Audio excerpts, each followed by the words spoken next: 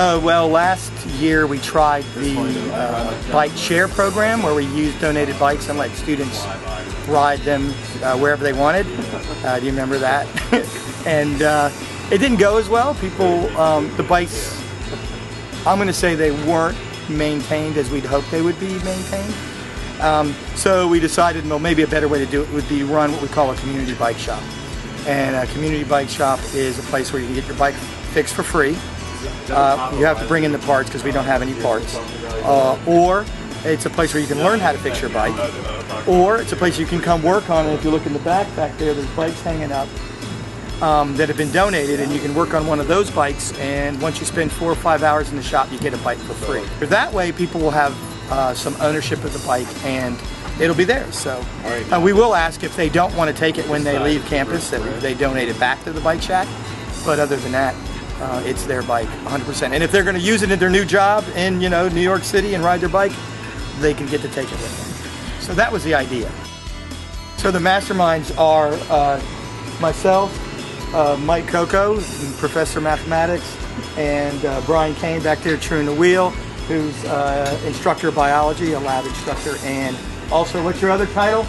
Lab coordinator. Lab coordinator. And so you may have had him in environmental science or biology. All of us have worked on bikes. Both of them have actually worked on bikes for a living. So the main goal is to promote cycling as a fun way to get around. It's healthier for the planet and healthier for you. We want to get affordable, reliable bikes to the community. We think a lot of times people don't. See it crawling on me. Bikes are expensive, and so if we can help you maintain your expensive bike, or help you build up a less expensive bike that's still very reliable and used on campus.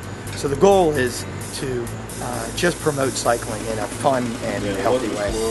So the shop right now is open until we see that we need more hours. It's going to be open 6 hours a week, which will be 2 hours on Tuesday from 2:30 to 4:30, and then Wednesday and Thursday 2:30 to 4:30. As we need more time, we'll open it more.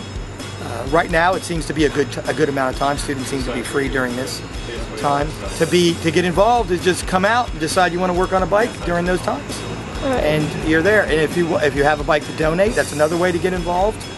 And if you want to hold some kind of cycling event on campus, a bike rodeo or something like that, email me.